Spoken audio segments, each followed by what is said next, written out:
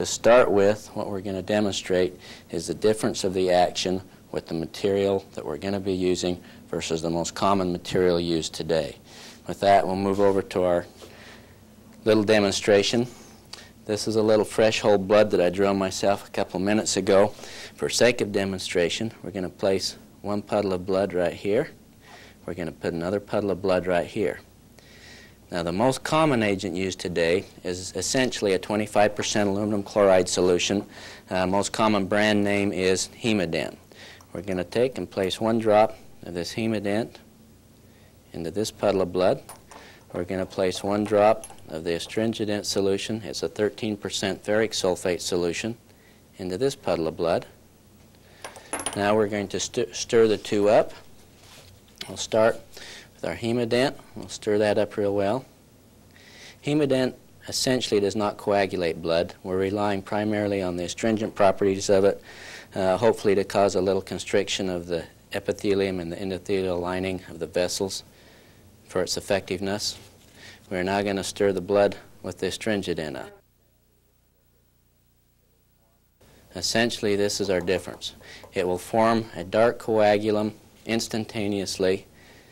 It works, its modality is by precipitation of blood protein.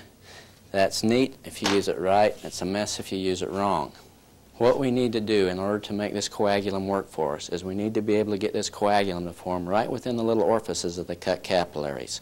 If we simply take the solution, dump it into the sulcus, or even simply place it on a cord, it'll form this coagulum with the extravasated blood that's already out into the sulcus.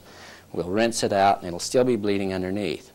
So we have to be able to get the solution right down in the capillary orifices, cause the coagulum to form within those orifices in order to be effective. The way we achieve that is with a little device. It's called a dento infusor. It's just a little bent needle. It's got a little soft padded end on the end of it. We use 1 cc tuberculin syringes. They come sterile so we can draw out the bottle for what we need. We put it onto the tip good and firm. Then we go into that sulcus after we've pulled the cord, and as we circle around, we burnish that solution in against that cut connective tissue. I use the word burnish. You have to press against that cut connective tissue as you apply the solution.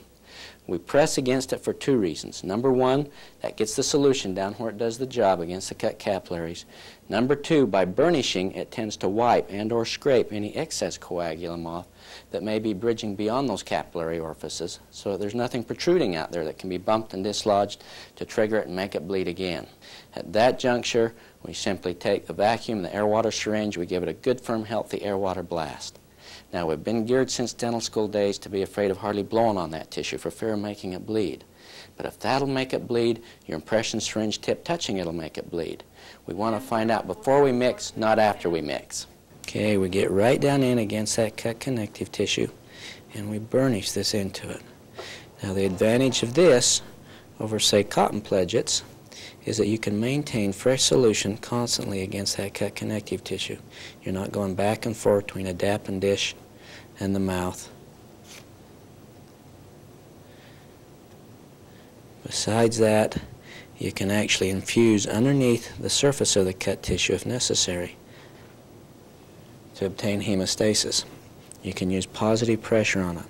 Whereas with cotton pledgets, as soon as the solution becomes tied up with the extravasated blood, it's inactivated. It's no longer beneficial right down against those cut, bleeding capillaries. Just rub it into the tissue. Don't be afraid of pushing on it.